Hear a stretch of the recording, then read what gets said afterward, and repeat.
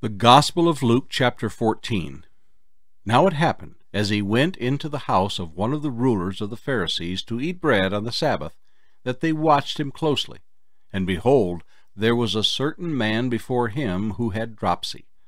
And Jesus, answering, spoke to the lawyers and Pharisees, saying, Is it lawful to heal on the Sabbath?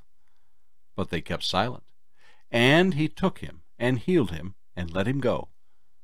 Then he answered them, saying, Which of you, having a donkey or an ox that has fallen into a pit, will not immediately pull him out on the Sabbath day? And they could not answer him regarding these things. So he told a parable to those who were invited, when he noted how they chose the best places, saying to them, When you are invited by anyone to a wedding feast, do not sit down in the best place, lest one more honorable than you be invited by him. And he who invited you and him come and say to you, Give place to this man, and then you begin with shame to take the lowest place.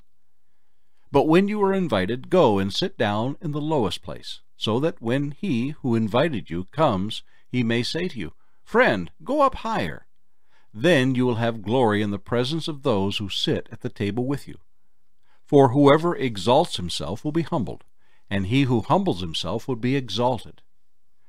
Then he also said to him who invited him, When you give a dinner or a supper, do not ask your friends, your brothers, your relatives, nor rich neighbors, lest they also invite you back, and you be repaid.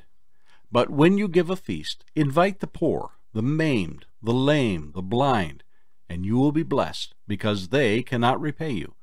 For you shall be repaid at the resurrection of the just. Now when one of those who sat at the table with him heard these things, he said to him, Blessed is he who shall eat bread in the kingdom of God.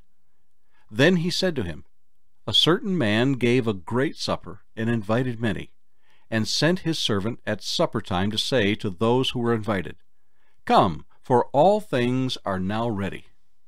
But they all with one accord began to make excuses. The first one said, I have bought a piece of ground, and I must go see it. I ask you to have me excused.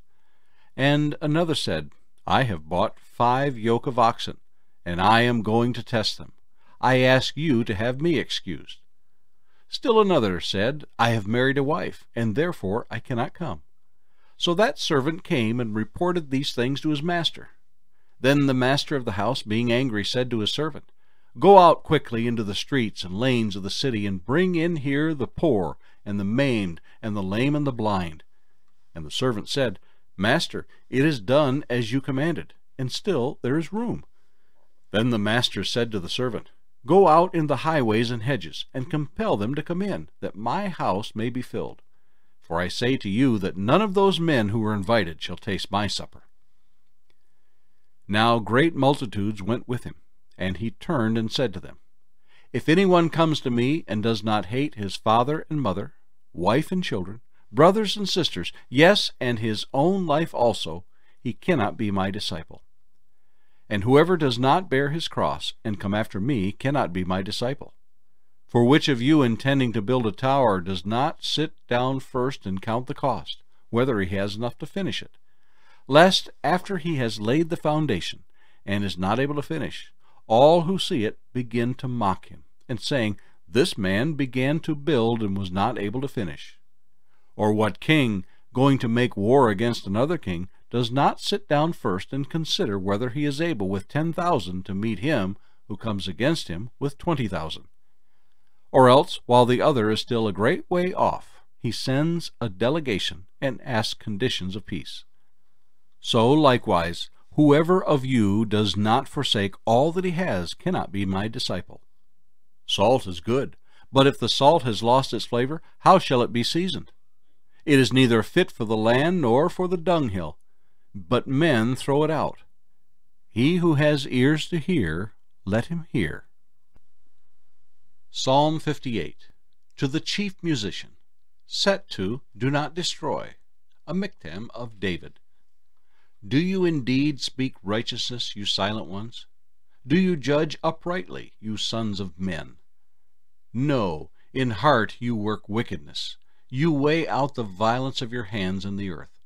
The wicked are estranged from the womb. They go astray as soon as they are born, speaking lies.